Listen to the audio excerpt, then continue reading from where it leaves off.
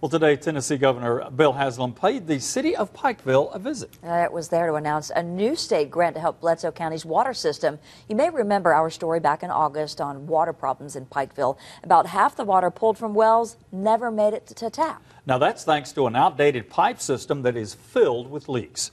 So does this new state grant address that problem? That's what NewsChannel 9's John Madewell asked the governor today. No, it doesn't. The city of Pikeville is responsible physically and monetarily for repairing its own leaking lines. However, the city did partner up with Bledsoe County to extend water service out to 2 areas in the south end of the county.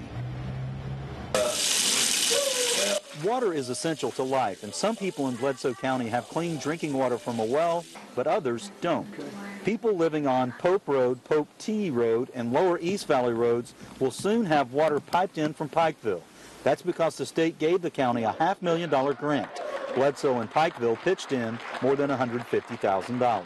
This is a very competitive process to be awarded one of these grants, and so Bledsoe County and the city of Pikeville made great applications. The money is basically directed at very basic infrastructure needs, extending water lines so that people can have clean and affordable water. We're elated. I mean, we're tickled.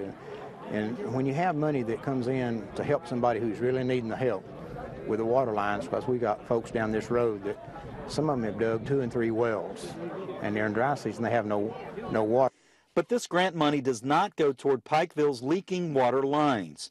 An audit showed that they are losing 44% of water into the ground. That's money you're losing going into the ground, and we can't afford that. Mayor Cagle says in the past 6 months, the city has installed 1,500 to 2,000 feet of new water lines. But I do know that we have cut out our water losses by a tremendous amount. I'm anxious actually to get our next reading or audit on our water loss, because we was like 40-something%. We can't tolerate 40-something% loss. Now, there was another grant that was celebrated this afternoon. That was a $25,000 grant to the city of Pikeville, and it will be used here in downtown. You may notice in the coming months there will be new awnings on the buildings that face out to Main Street. Streaming live from Pikeville, I'm John Madewell for NewsChannel 9. Now back to you. Okay, thanks, John.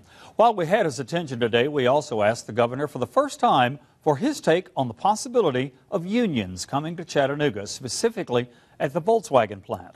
Tonight at 11, hear what he had to say.